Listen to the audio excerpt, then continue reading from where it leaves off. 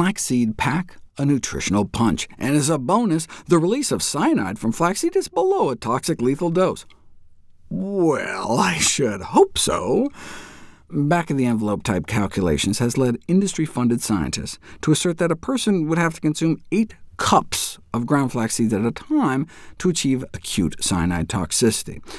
I'd feel better, though, if it was actually put to the test. Researchers tested flax seeds under worst-case scenario conditions with respect to resulting in higher cyanide levels in the blood. So, 1. Locate the flaxseed with the highest level of cyanide-forming compounds you can find. So they went to stores and bought 15 different sources of flaxseed, and though the average level was 140 milligrams per kilo, which is about typical, they did find one with 220, so they used that one. 2. Maximal mechanical destruction to release the most cyanide, so they used some crazy 20,000 RPM lab grinder. 3. Eat it all at once on an empty stomach, and then keep the stomach empty. And they gave it raw, since cooking can often wipe it all out. If the recommended daily dose is like 1 or 2 tablespoons of ground flaxseed a day, I recommend 1 in my daily dozen checklist, they decided to go with 4.5 tablespoons. OK, so what happened? The range of cyanide blood levels that one might estimate to possibly be associated with the clinical symptoms of intoxication would be like 20 to 40. So that would be like here or higher, where we want to stay below. So 4.5 tablespoons on an empty stomach of the highest cyanide-containing ultra-ground raw flax seeds they could find, and the highest individual level rise was just under 14, and the average was down around 6. There has to be some amount of flax that takes you over the limit, though, so they tested 9 tablespoons and 15 tablespoons too. Remember, we start to worry at around 20 to 40.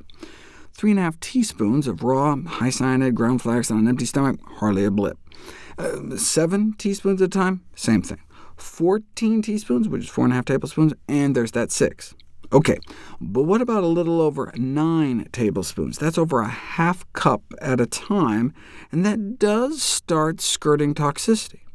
And finally, what about a whole cup? I don't even know how you'd eat a whole cup at once, but that is too much, putting you in that potential toxic range for about 3 hours. So much for the industry's 8 cups at a time are safe.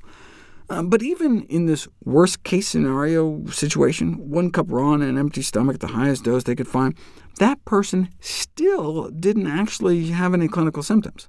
This is consistent with the fact that there's not a single published report of cyanide poisoning after consumption of flax seeds anywhere in the literature.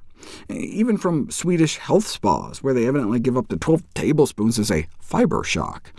Usually high doses are like 2 or so tablespoons 3 times a day, and this dose would be safe with respect to possible acute toxicity of cyanide. OK, but what about any possible chronic toxicity?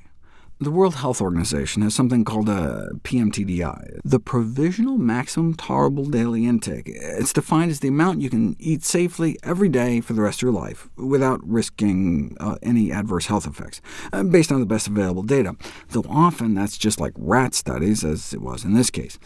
If you put varying doses of cyanide in the drinking water of rats for a few months at a certain level, the so-called benchmark dose lower confidence limit, there's a 10% increase incidence of the shrinkage of the tail of the epididymis, which is where sperm is stored in the testicle. That happens at the human equivalent of about 150 tablespoons of flax seeds a day worth of cyanide, but they want to err on the side of caution, so they introduce a 100-fold uncertainty factor to create the PMTDI. So instead of 150 tablespoons of flax seeds a day, the average American should stick to under 1.5 tablespoons a day if you're going to eat them every day. So my tablespoon-a-day daily dozen recommendation should be safe by any of these standards.